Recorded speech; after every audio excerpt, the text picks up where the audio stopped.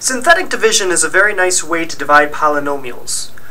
First, because it gets rid of all the variables. Secondly, because it makes it into an adding problem. And third, because it goes quite a bit faster. The first step for synthetic division is to take what we're dividing by, and it has to start with an x. We're going to take this number and use the opposite. So instead of -2, we're going to place a +2 in a box. Next, I'm going to write down all the coefficients. So when there's no coefficient, I know there's a 1, 5 on the x squared, -2, and -24. I'm going to skip a row, and then I'm going to draw a line.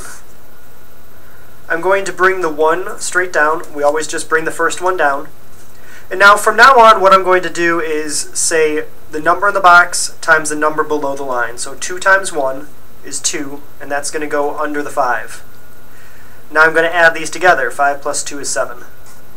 Again, I'm going to multiply the number in the box to the number under the line. 2 times 7 is 14, and that'll go under the -2.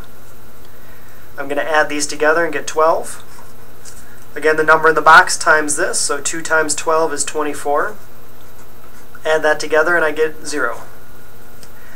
Now, this first one up here meant x to the 3rd power. Our answer is going to be 1 degree less, so this will be x squared. Likewise, this was an x squared, so 1 degree less would be the x. And this was an x, so 1 degree less would be our constant 12.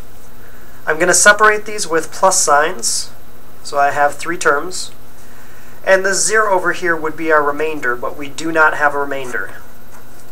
So to write it again, our answer is x squared plus 7x plus 12.